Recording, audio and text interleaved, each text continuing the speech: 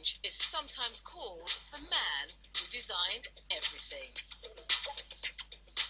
I got into this game at a time when there were very few of us, and I managed to build a reputation by the funny accident of being asked to do a big variety of things. You name it, I did almost anything in sight. From kitchen appliances to parking meters, from disposable razors to bus shelters. How many drops of rain have I saved for falling on people? And if it's not quite a big enough roof to keep them all dry, I've got to have a good answer for that. In the post-war era, Kenneth Grange has been Britain's moderniser-in-chief. It's silly, isn't it? Such a simple thing, but how sharp you can make this cut-off here, the actual importance in the whole thing, and therefore what the designer ought to spend a lot of time worrying about is how well it pours. Kenneth Grange believes that designers should have to live with what they design. You'll notice a big mouth here to get the water in easily. Very important. And for the past 20 years, he's been using the Kenwood kettle he designed to make himself tea, along with millions of others around the world. Magic click. Lift it off. Pour the lovely water through the lovely spout. Cut off neatly, you see, no dribbles. And we're in business.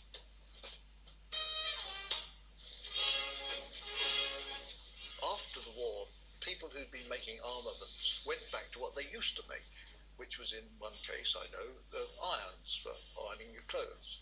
Between the time that I was given the job of updating the electric iron and its original inception, probably 30-something years, newness was a word that we might well have used instead of design. Design was a very little used word in our language at the time. Hey lady, forget all that. Meet the swinging, mixing, mincing, slicing, shredding Kenwood chef. Behind the cult status of some of his design successes, such as the Kenwood chef, are savvy insights into the psyche of consumers, which go deeper than appearances. We read a lot into the weight of things. So when you pick something up, in that moment, you make an assumption about its value.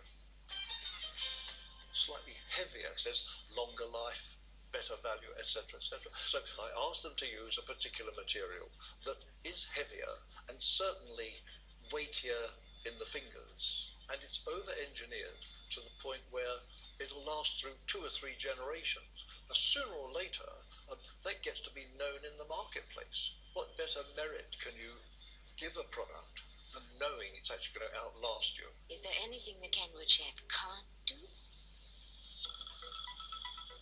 Since the 1960s, disposable razors have grown into a multi-billion-pound industry. And Kenneth Grange came up with several compelling designs. It's such a big business that anything goes. If you make a blunder and you go to the market with a razor with 10 blades, and you get some bad press because somebody quite rightly points out that 8 of them don't do anything at all, then you can go back to the market with 2, but 2 new super blades. A major commercial success was the Wilkinson Chrome Protector.